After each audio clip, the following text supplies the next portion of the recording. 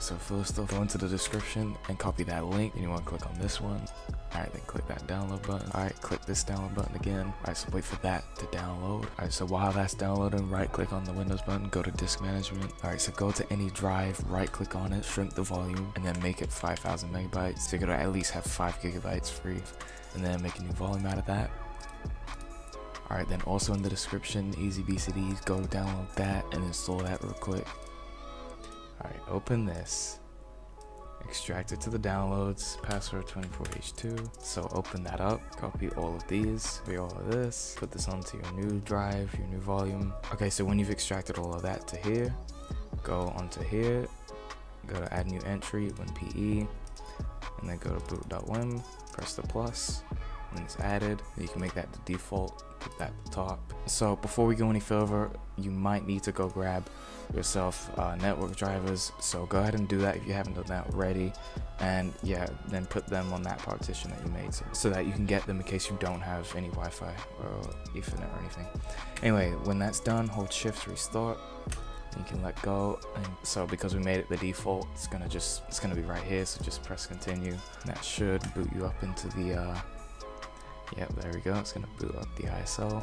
Alright, let's do its thing. Alright, then you want to click this, do set up old version, that one looks better. Let me see if there's any way I can get it into full screen. Oh, that's as full screen as we're gonna get. Alright, so do your settings and all that stuff. Alright, we'll do super light, do all this, blah blah blah. Oh shit, I don't have the storage for this. Wait, what? It's still gonna let me? Alright then, I guess not. Alright, so when the installation's done, just let it do its thing and you'll be in the desktop. Just press 1 on that. Restart your PC. So like I said before, if you don't have any internet, just go ahead and install those drivers. If you didn't watch that part and you skipped ahead and now you're screwed, what you can do is use your phone, plug your phone into your PC, download the drivers from your phone, and then put the file from your phone onto your PC. But yeah, that's about it.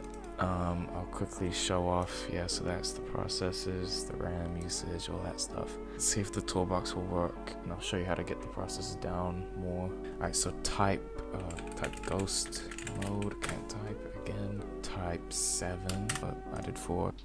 1.2 gigabytes, 59 processors, pretty good. You know, fuck it, I'll install the graphics drivers for the outro. If you wanted to get rid of that boot menu at the start, you can go on the Easy BCD app again, and I'll show you what to do. Pretty straightforward, but I'll show you what to do anyway.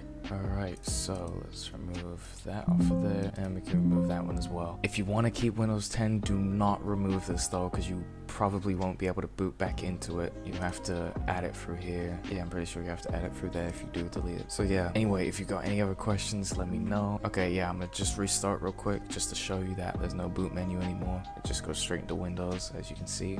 Yep, there you go, straight to Windows. Anyway, so any other questions, let me know in the comments. I'll help you out when I can. Like and subscribe, all that stuff. I'm trying to hit 1K pretty soon. I'm gonna be uploading every week and all that stuff. Anyway, I'm gonna wrap this one up. I'll see you guys in the next video. I'm out.